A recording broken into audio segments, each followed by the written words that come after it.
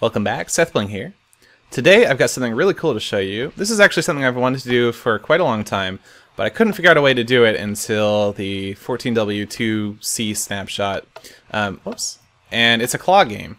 You've probably seen these in arcades or at your local Denny's. You have a little claw you can move around, and you can push the button to try and pick something up. So if I push the button, it looks like we were able to pick up a witch, and she comes out in this little tray here, and now she's ours. So yeah, I can control it by standing on these pressure plates over here, and you can even go diagonally. So if I step on both sets of pressure plates at once, you can see the villager guy, or sorry, the golem claw moves diagonally. Let's go this way. And did we get it? Yeah, he's moving diagonally. So it's really pretty flexible.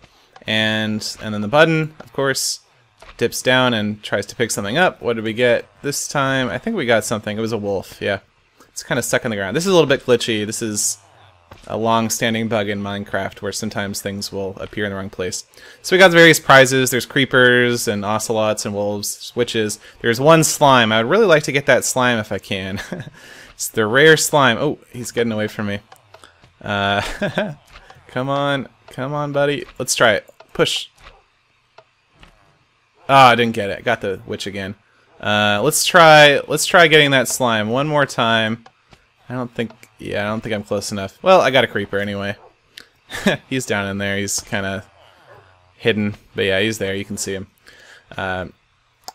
As for redstone, this is all the redstone here. This is everything that runs the game. It's really not too complicated. Well, at least there's not a lot of redstones. Redstones.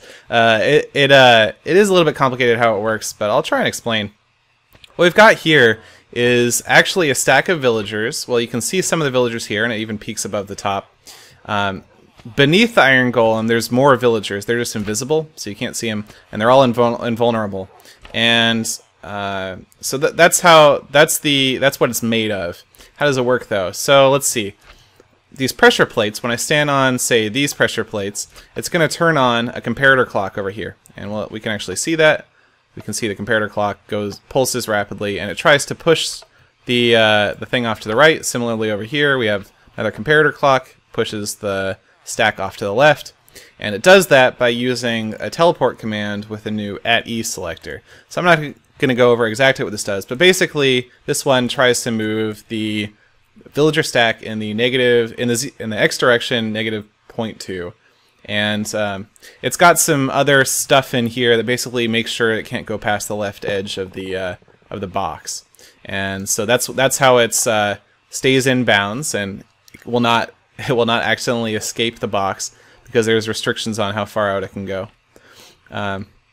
So that's how all four of the directions work. It's actually very simple. And then back here we've got this thing just deletes everything. This thing recreates the stack of villagers and iron golems. It's basically just a very long command with a bunch of stacks, and yeah, there's a lot of stuff in here. But anyway, I'm not going to go over that either. Of course, you can download the map and explore exactly what's going on here. This thing basically is what happens when you push the button. So we're using a very fast clock here that uses a redstone block and a set block command with destroy. Anyway, so it's just checking for the stone button being pushed. So when you push the button, it's not actually triggering any redstone. You can see this is just floating in midair. It's just triggering that test for a block command, and that does some stuff. And so what it does over here, we can see, is it moves the villager stack downward in the Y direction, which is up and down. Downwards by 1, moves it downwards by 1, same thing again, and then it moves it back up 4 times, 1 each.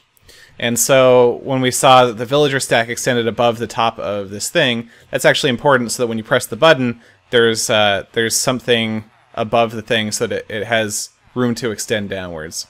And so you start to see those villagers come in when that extends downwards. So that's how the claw dips, and then the way it actually grabs a mob, you probably saw the minecart. So we summon a minecart and we teleport it to the golem, and then we basically, after about what's this, like a little over half a second, we teleport that minecart into the tray.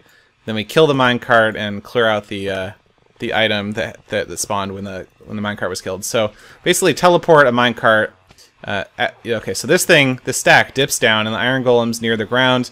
Then we teleport the minecart in right where it is. You can see there's rails on the ground. Those are actually important. And then so the minecart's there with the rails, and a mob that's near a minecart on rails will try and get in it.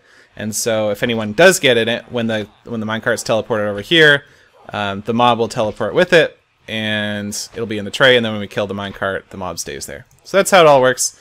Like I said, it is a little bit complicated, but there's not too much in the way of redstone behind it, which is really cool. This type of thing was not at all possible. Let's try and get that slime. Not at all possible before the at E selector, which allows you to teleport around mobs and other stuff. Yeah, we can't quite get it. Oh, we got it. We got the rare slime. I think he's gonna die though. Oh, what? Alright, be free, slime. Anyway, if you'd like to download the map and look around, see how it all works, modify it for yourself, there's a link in the video description and you can download it. That's about it. Thanks for watching.